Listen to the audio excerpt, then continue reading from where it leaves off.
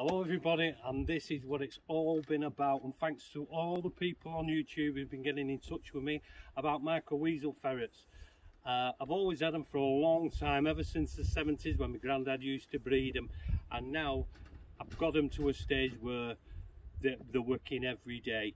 So we're here in a beautiful part of the country, and I'm with my friend Dave as well, who's come out, who's a magnificent ferret man, and we've been going to start doing some ferreting.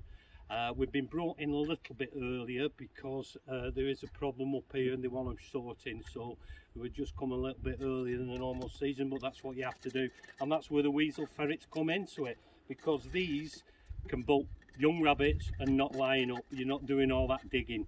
And then we have the bigger ob, and he comes in and he mops up anything what's badly bolting, but the little weasel ferrets get stuck in, you're not digging as much.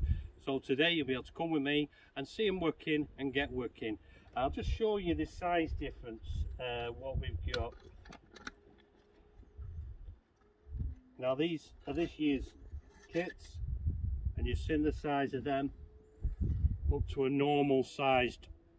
These are normal sized ob, and these are fully grown. But like I said, they can get up the back end of the rabbits, over the top, between the ears, and drive them back out. And especially if you're digging on concrete floors and stuff like that, this is what we breed them for.